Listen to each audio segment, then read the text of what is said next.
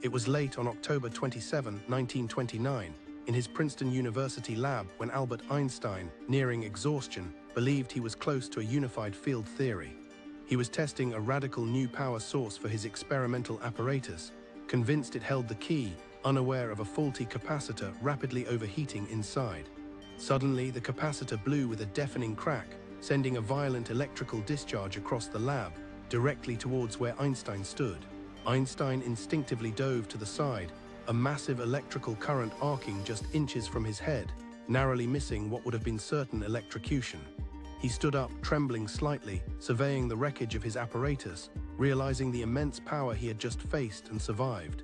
A new concept, born from the raw energy of the near-fatal incident, ignited in his mind. He furiously began sketching equations that radically redefined his understanding of energy transfer.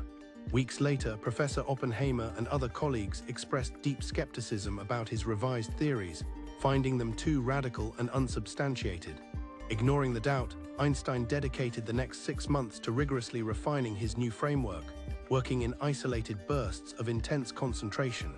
By April 1930, he publicly unveiled his unified field theory of energy fluctuations, which shockingly accounted for phenomena previously considered impossible. That near-death experience, an electrical surge on a dark October night, fundamentally reshaped Einstein's work and ultimately changed the course of physics forever.